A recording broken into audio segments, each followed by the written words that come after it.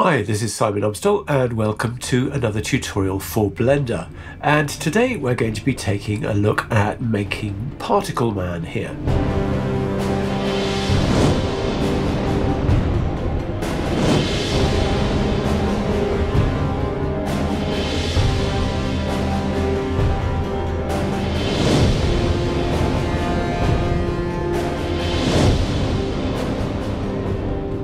So it's quite a fancy looking effect, but the project is not that hard to set up. So let's have a go. So here we are in the default Blender scene. We're going to select our cube and we're going to click on the geometry nodes layout. And then we're going to click on new to create a new geometry nodes flow. I'm just going to do a little bit of housekeeping here just to make life a little bit easier. Right click here, join areas, and point up to that one. It'll just make it easier for you to see what's going on. So what we're going to do with this cube is we're going to turn it into a volume. So to do that, I'm going to hit Shift A and S to bring up the search, and I'm going to do Mesh to and select Mesh to Volume. And I'm going to drop it in there, and you can see that our cube has now become this nice foggy volume. But this is only a sort of intermediate step, because what we actually want to do is turn that volume into points. So again, Shift A and S, and we're going to look for distribute points in volume. And then we're going to drop it into there. Just going to set both of these bandwidths to 0. And I'm going to crank up the density so you can see what it's looking like. Crank up the density here as well. So these points have been randomly distributed within the cube area. So what we can then do is we can swap out this cube for our character. So I'm going to come to File and Import and FBX, navigate to my Assets folder and bring in this asset. So I downloaded this character and his animation from Adobe's amazing Mixamo website, and I'll give you the link to that in the description. I just thought this dance move would be a particularly nice way of showing off this technique. So we want to deselect him and reselect our cube. And then we want to add in here an object info node. And we want to set this to relative. And from the drop-down menu, we want to select alpha surface, which is the surface of that character. And then pipe this geometry into the mesh. And now, if we run our simulation, you can see that we've actually got our points inside the volume of the character. I'm going to increase this density up to 750 so you can see more of what it's like. So he's looking sort of a bit like a Michelin Man now, but you get the general idea. I'm going to set this mesh to volume down to 50. Maybe let's just decrease that density just while we work. We are going to bring it back up to 750 later on. So to run the simulation, we come to the first frame and we hit play, and you'll notice it stops here, and that's because we need to come to our character and we need to loop him. So if we come to the armature there, which is what we brought in, and select the armature, and then we come to, for example, animation, and it brings up the dope sheet there, and if we right click on the armature, extrapolation mode, and choose make cyclic. And what that's going to do, as you see after the end, it's just going to loop his little dance. So let's reselect the cube. Let's come back into geometry nodes. And you'll see now that he's carrying on dancing all the way through. Actually, let's just disable that armature. It's rather annoying, isn't it, seeing that? So here with the armature, just disable that in the viewport and disable its renderability as well. We don't want to be able to be rendering that. So the next thing I'm going to do is I am going to create a simulation zone. Simulation zone. And what we're going to do is in this simulation zone, we're going to add a join geometry. Join geometry, drop it into there. And then let's come back to the first frame. This is probably quite important. We're going to take our distribute points in volume there, add it to the join geometry. And then we're going to take the simulation output into the geometry nodes output like that. We're not going to see anything initially, and that's fine.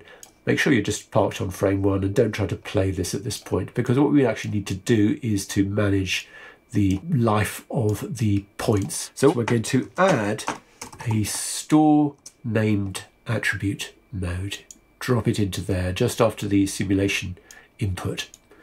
Then we're going to add a named attribute, and we're going to add a math node. So what we're going to do is we're going to take the named attribute output, add it to that value there, set this value to 1, so we're going to be adding 1, and then we're going to take that value output into the store named attribute value input. And then what we need to do is give this a name, and the name I'm going to give it is life, and then making sure to spell it exactly the same way, I'm going to put life into there as well. So now we've stored the life of the particles, and we can use that to tidy things up.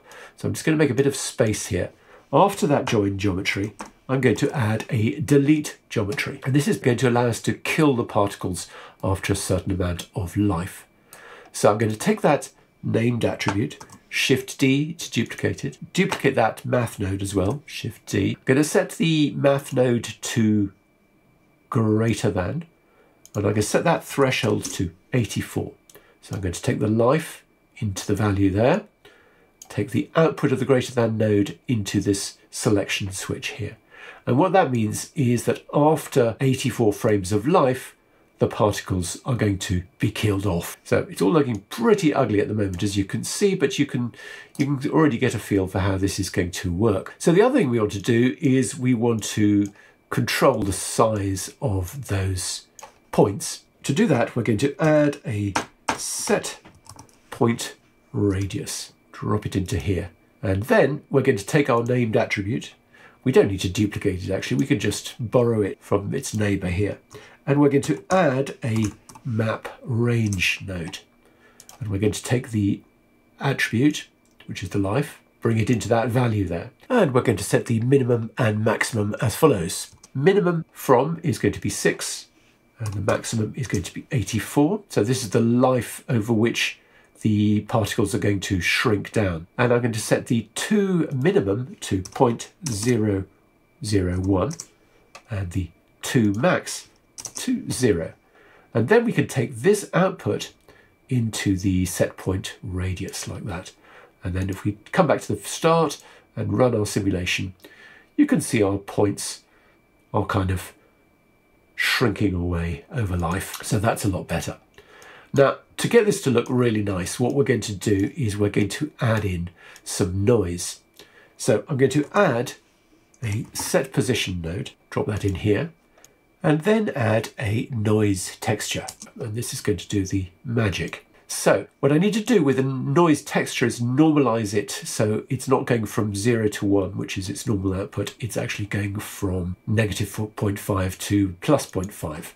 So to do that, we can just add a vector math node. We can take the color output into the top slot there, and then use the Alt key and swipe down over those values there. We can add negative 0.5. Or we could have set this to subtract and added 0.5, but the difference is the same. And then we could take that output into this set position offset. And then let's come back to the start and press play. And you can see our points kind of flying around in a much more random way now. What I'm going to do is I'm going to set the detail down to 0 and the roughness down to 0 here on that noise texture. Let's also just reduce the scale. So I'm going to go with 1. And let's have a look at that. And now you see we get these really nice sort of swirls like that. And we're much closer to the effect that we want. The other thing we need to do is we need to scale this down a bit. After that add node, we're going to add another vector math node, drop that in there, and we're going to set this to scale. And it scales the entire vector, and let's scale it down to 0.2. And now run the simulation again, coming back to the start, and you can see that this is already looking really nice, I think. Let's just actually up the number of points. Let's come back to the beginning. I said we'd increase the density of this distribute points in volume. Let's go up to 750. Let's run that simulation again. Much nicer. The one thing you might want to play with is this scale value. I think I've gone with 1, but let's actually have a look at 2, just so you see if you like that better. You'll see where you're getting a sort of more wispy result. You might actually prefer that. I think I'm going to go back to 1, however, for that. So really all that we need to do now is we need to add a material. So let's come to the end here. Let's add a set material node and drop it into there. And let's, from this menu, select the thing called material, which is obviously the default material for the project. And let's come over to the shading tab. And what I want to do is I want to affect the emission color. So first of all, I'm going to add a color ramp, and I'm just going to set up these colors very quickly.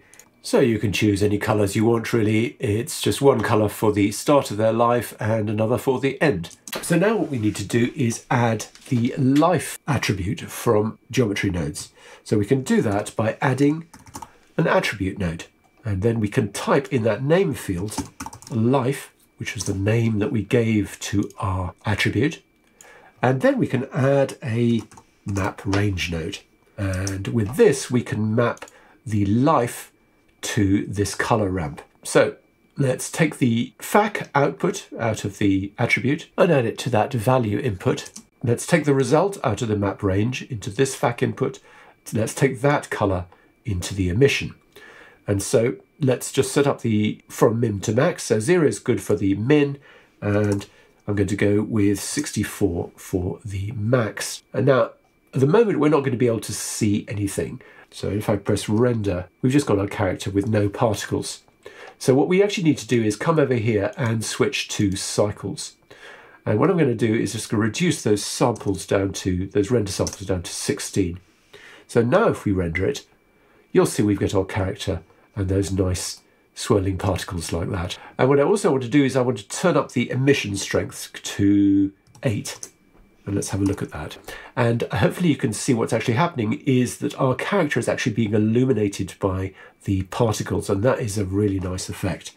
So what I'm actually also going to do is just make the world black. So come over here to the world, frame everything up, and set this background color to black. So now when we render it, we're rendering against black. It's much more dramatic. And the other thing I think we want to do is we want to add in a nice shiny floor. So let's come over to layout perhaps and add in mesh plane. And let's just come over here, increase the size to something like 30, and come over to shading, come back to object, new.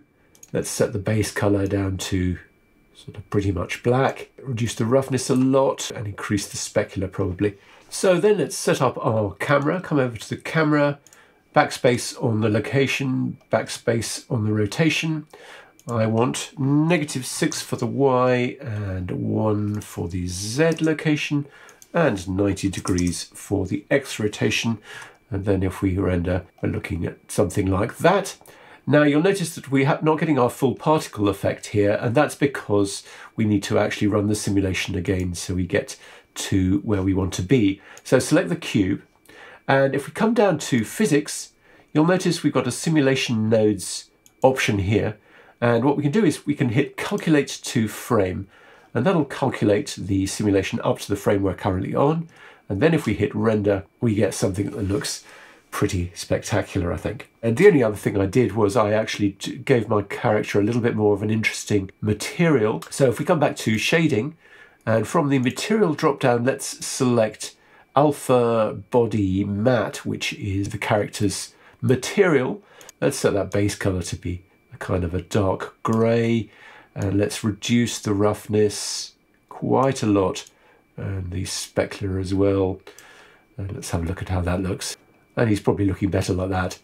So just going back here for a second, before you try to render this as an animation, do make sure that you bake the entire animation, because it's going to drop frames if you don't. So hit the bake button and clear any pre-existing bakes if you've got them. So quite a simple project to set up, but I think the result is pretty spectacular. So thanks very much indeed for watching, and I hope to see you again soon.